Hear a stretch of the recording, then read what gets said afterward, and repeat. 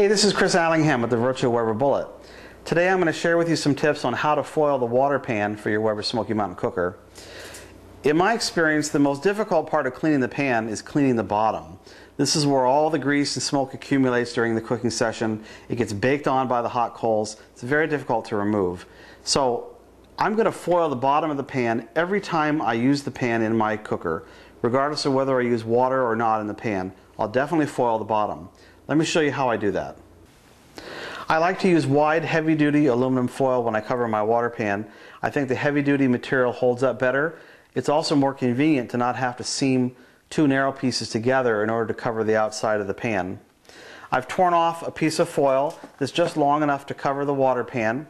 I start with the width of the foil and bring it up over the edge of the pan and just wrap it over the top to secure it in place. Then I start on the side. I put my hand underneath the foil and I just pull it up neatly across the top of the pan. And now what I want to do is I want to remove this excess foil that's protruding into the pan. The reason I do that is because if the foil extends down below the water level of the pan, water can get up underneath the foil when it's heated and then get between the foil and the outside of the pan. And if you have any kind of small hole or tear in the bottom of that foil, you can actually have water traveling up out of the pan, between the pan and the foil, dripping out and into your fire down below, which is kind of funky. So what I want to do is just remove all this excess foil and then secure what's left to the top edge of the pan. So here's how I do that.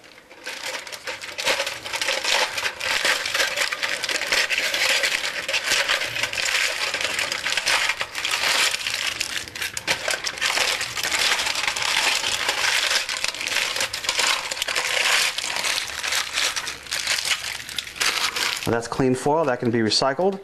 And now I have just these jagged edges around here. I'm just going to clean these up by hand, fasten them down. I'm going to keep these little bits of foil right above this lip of the water pan. My water level is always going to be below this lip. So as long as I keep the foil on or above that lip, I'm not going to have any foil ever sticking down into the water.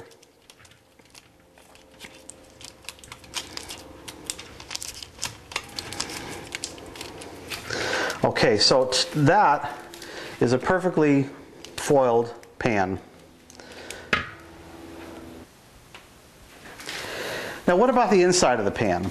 I know a lot of you like to put foil on the inside of the pan to make cleanup easier. I've had some bad experiences doing that, and so I don't do it anymore. I know some of you have had the same experience because you emailed me about it. If you get little pinholes or tears in the foil on the inside of the pan, water can get through that hole.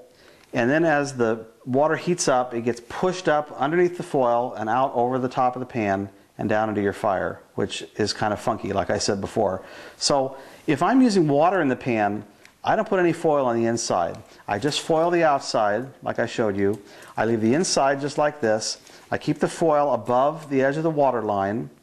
And the water's enough to keep all the gunk in here fairly moisturized so that when I go to clean the pan a day or two later, I don't have any difficulty getting the stuff out of the pan at all. And then I can just tear the foil off the bottom and I got a nice clean pan again. If I'm going to cook with a dry pan, however, let's say I'm doing turkey or I'm doing chicken, I want high temperature in the cooker, I've got no water in the pan, that grease and fat, baked into the bottom of this pan is going to be really hard to remove. So with a dry water pan, I am going to put foil inside the pan. Let me show you how I do that. So just like before, I'm going to take a piece of foil that I've torn off that's just the right size to fit this pan. I'm going to place it on top. I'm going to sort of push down in the center with my fingers and try to get this seated in the bottom of the pan.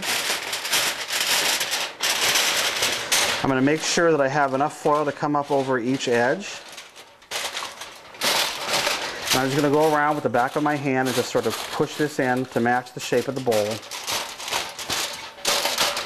And then I'm going to hold and push the foil down over the edges.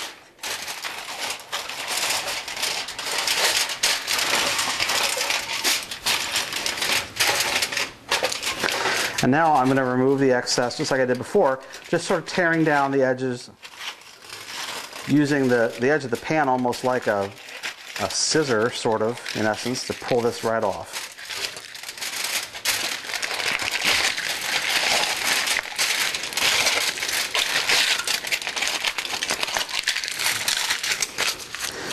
And I'll just secure those edges around the pan.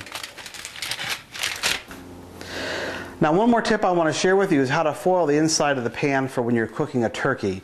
Oftentimes you want to keep those drippings so you can make gravy, but if you put the foil directly on the bottom of the pan, it may burn. So I have a trick to prevent that. Let me show you. Simply place your aluminum foil inside the pan, but don't let it touch the bottom. Keep it about 1 inch to 1.5 inches off the bottom of the pan.